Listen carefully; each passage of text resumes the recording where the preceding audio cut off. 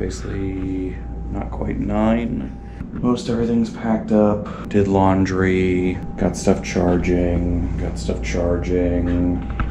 toiletries, you know, that kind of stuff. And I'm basically just getting ready for bed. I'm gonna pack all this stuff up and go to sleep. Got New Mexico day 3 completed and a good chunk of day 4 edited.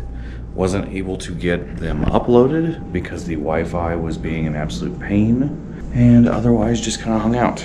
Relaxing day, got my permit for the Navajo Nation for tomorrow, so I will be able to go off-road. I really don't know what's going to happen once I cross into Utah. There's still quite a bit of snow in the northern sections.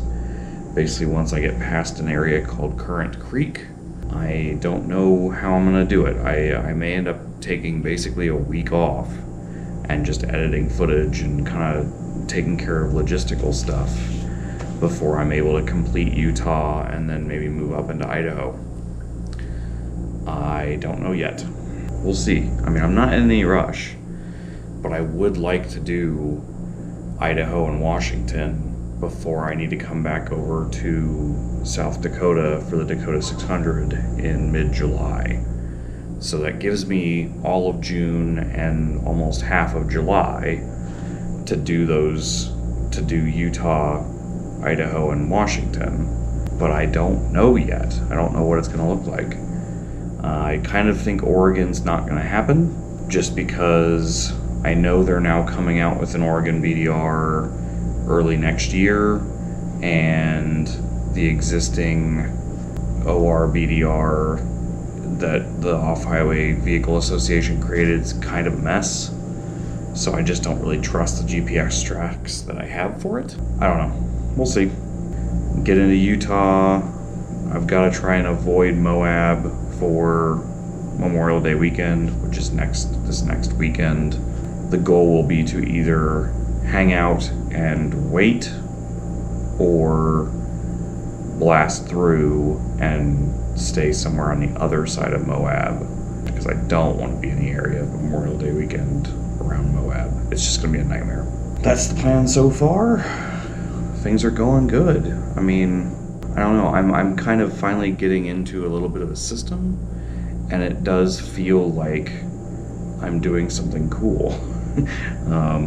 I've run into more people in probably the last 2 weeks that have known about my channel and know what I'm doing than any time previously, so that's kind of neat. Yeah, I'm doing good. That's where we're at. I'm gonna go take a shower, go to sleep, and the goal will be for a fairly early start tomorrow, not because I'm in any kind of rush, but because I know it will be hot later in the day, and if I can get up near Mexican Hat before it gets too hot, that'll be great. It's about 160 miles or so to the border from here. We'll go from there and we'll see what happens. So I will see you in the morning. Later.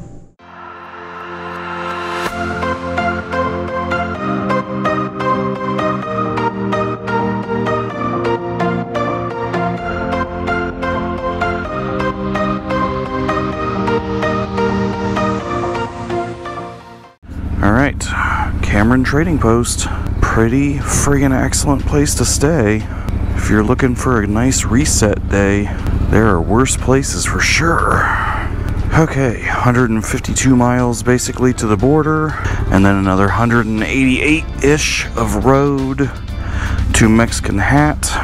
Let's do this thing. Can't fly the drone. Drones are not permitted anywhere on the Navajo reservation, so just don't do it.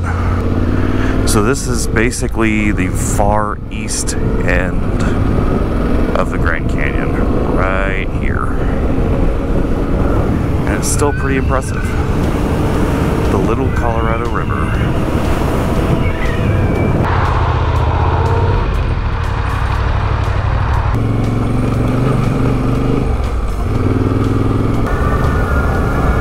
It is so pretty out here.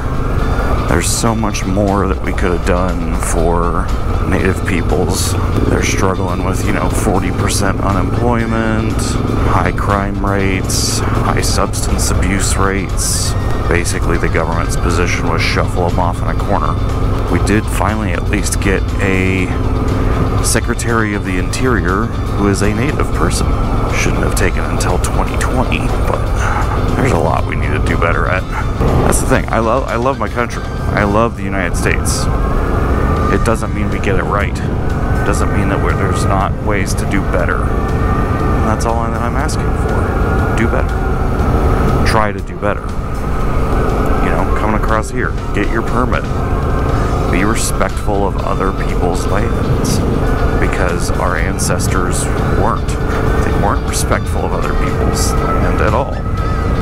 God, it's just perfect. There's like no wind.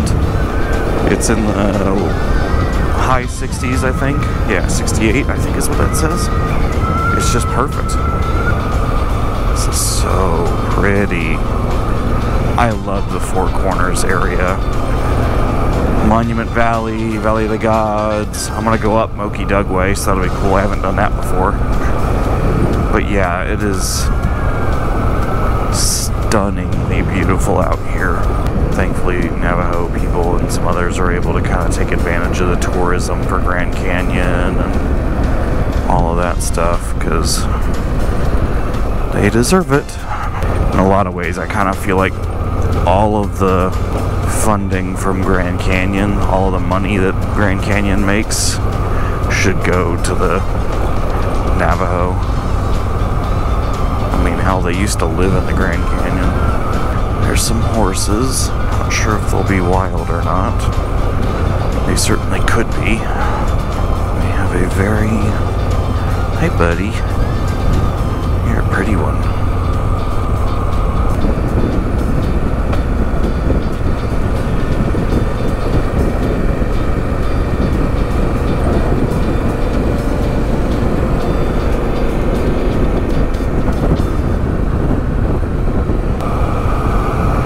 So I wasn't able to do this in 2020 because the entire Navajo reservation was shut down. You couldn't even go inside the buildings. And they're still super cautious on COVID. You still have to wear a mask indoors everywhere. You have to use hand sanitizer going into some of the buildings. Like, they're still being crazy paranoid about it. And I cannot blame them at all. But everything is open again, so there's at least that. Because having taken the tourist money hit of having to shut everything down, God, that had to be so bad. Yeah, Cameron Trading Post was closed last time we came through.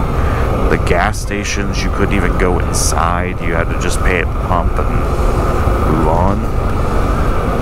Had to go through the Burger King drive-thru to get food. Like, it was bad. That was in May of 2020 though, so I mean, that was peak holy for a lot of this area. So I'm really glad that things are better now, and I get to do the off-road stuff, because this is gorgeous. Big dip, boink.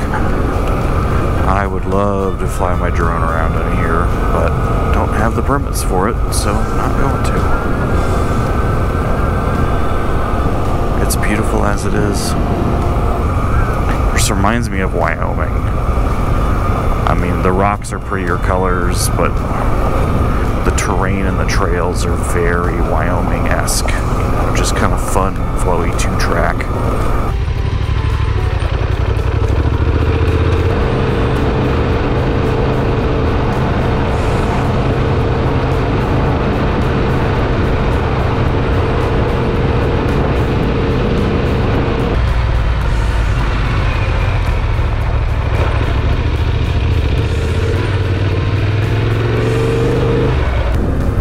God, I love this bike. It's as close to perfect as I've ever found. It fixes all of the problems that I had with the 690. The only thing that I would like it to be is 50 pounds lighter. See, I'm one of those weirdos that would live out here. Obviously, I wouldn't buy land because I'm not native.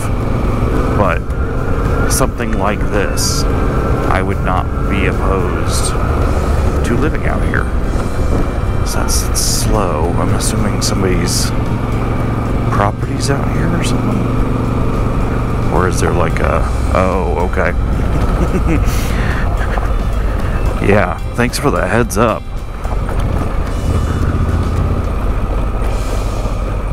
I bet you they've had a couple of good ones on that turn.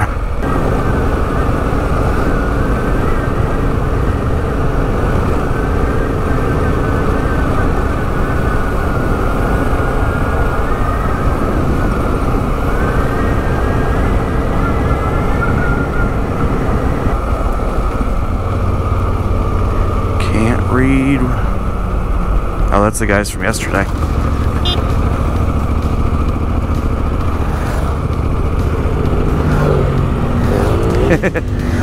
He was trying to do a wheelie. Yeah, I ran into those guys at the gas station yesterday.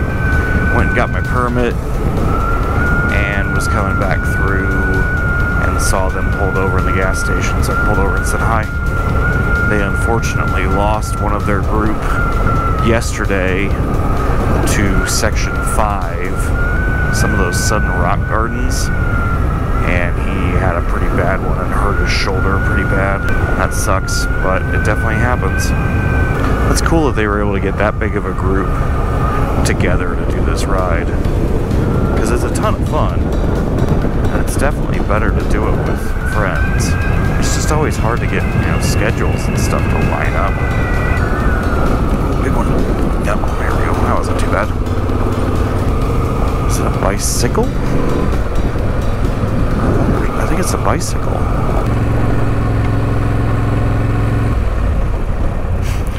How's it going? What route are you guys following? Western Wildlands. Oh, cool. Yeah, so, yeah, this is part of the route. Hopefully we'll make it.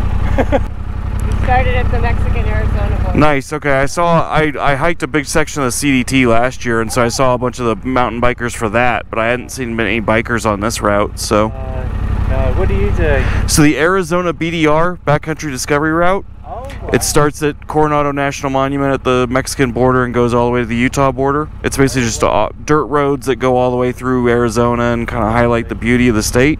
Yeah. You must only have a couple days left then, huh? Today. I should, yeah. Because it's 100 miles to the border, so. Well, cool. You guys doing good or need anything or? Yeah, we're absolutely fine. Are you part of the whole group? No, I met them yesterday, but they were doing the same route, so they finished yesterday and now they're heading back. Oh, wow. They're heading back to Phoenix, I guess. Oh, wow. Okay. So you can cover a lot of ground on one of these. Yeah. Oh, so you got? It's a battery pack for the camera so that it'll keep recording. That's cool. So I do YouTube and stuff like that. Hang on, I got stickers in here. I can give you one. Brilliant. Oh well, Jenny's the one for stickers. Yeah, exactly. That's perfect. Alright, I'm going to start covering up my Alaskan ones. Where are you guys from? I'm from the UK. Yeah. Alaska. Germany. Nice. I'm from Colorado originally, so this is a little bit more familiar to me. It's very different to what I'm used. Yeah. I had to explain to somebody one time when I did the CDT. They're like, so they were from the UK, or actually they were from Ireland, and they're like, how far is that? I'm like, go from the southern tip of the UK to the northern port of Ireland and halfway back. They're like, and it's all dirt, like 90%. Like, Jesus Christ. It's like, yeah, man, and that's the short way across America. Yeah, it's pretty neat. I'm really glad that people are putting these routes together to allow us to piece together a bunch of dirt roads. Yeah. All right, well, I'll get out of your way and let you go back to quiet. Well, thanks for stopping. Yeah. Absolutely. Yeah, no, after hiking the CDT, I always stop and check on people because you never know. Sometimes you run into somebody, it's like, dude, I just ran out of water. Do you have anything? Yeah. Have a good one. Enjoy your trip. Good luck.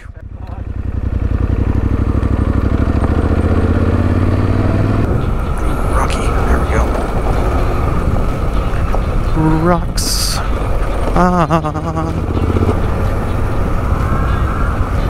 Let's see, we got 72 miles. Seeing lots of lizards crossing the road. I would imagine they're sunning themselves until I spook them. This is a little bit more technical than all the other stuff. It's still, I mean, just a ton of fun. There's nothing really difficult to it. You just gotta pay attention a little more.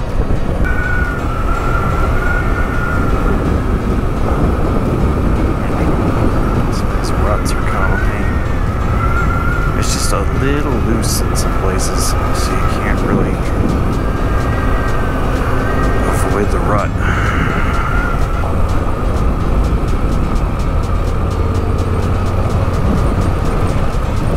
Oh, yeah, that's sandy.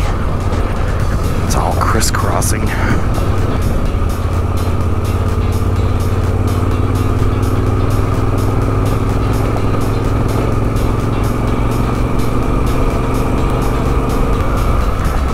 that's a big one. All right. Glad I saw that coming.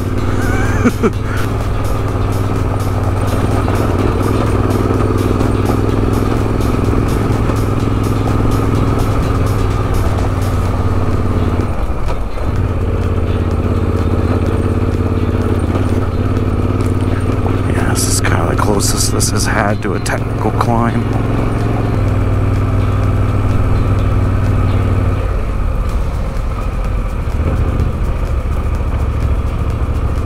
Thank you. Move, please. Thank you. Yeah, some little soft bits and some rocks, but what's new? It's just Arizona. Otherwise, the riding's really fun. That's a little looser than normal. Let's go there and over here. There we go. I can definitely see where the other bike group went through. That was a little deep. Because they were all kind of zigzagging back and forth across here.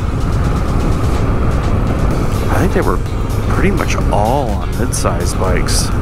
I think there was maybe 2 people on 1200s. Most of them were on KTMs. There was one KLR. God, yeah, it's just so beautiful back in here. It really sucks that we had to miss this the first time.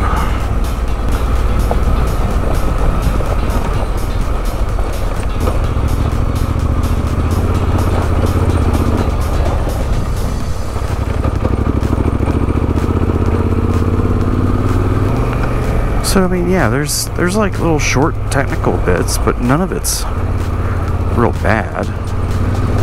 You just gotta be paying attention. It's really just fun riding, you know? It's warming up. It's up to 75 with just being, you know, in direct sunlight, so it's actually kind of warm. And working a little bit harder, so I'm actually sweating now. Horses. Hi, pretty horses. Didn't mean to make you run, sorry. There's a whole bunch of them. They're just over the hill here. There you all are. Hi. Yeah, you're like, nope. See ya. Oh, there's the pavement.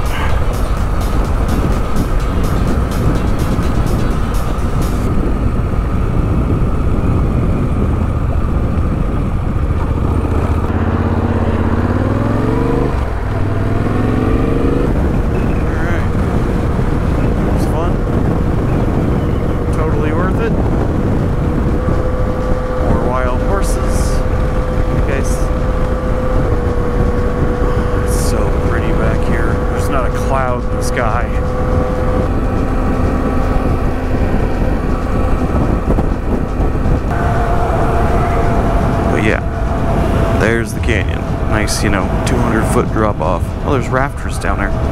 Cool. No jumping. Yeah. I guarantee you they do, I want to say they do a day where they do base jumping off of that, but don't quote me.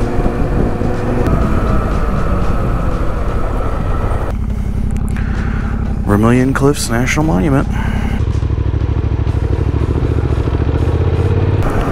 Once I finish up here, it's 188 miles to Mexican Hat, but it's almost all paved and big wide open roads, so that won't be a problem.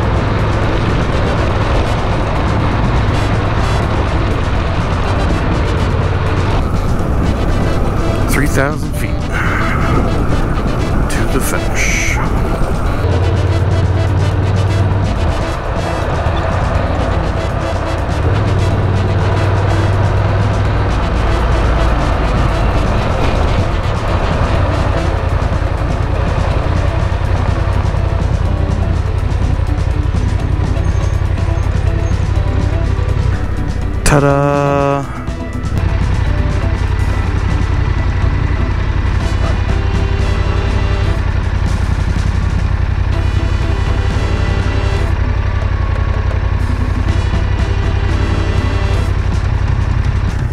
All right. That is the Arizona BDR. That is State Line Campground, which is the end of the Arizona Trail. It is time to get into Utah and Mexican Hat.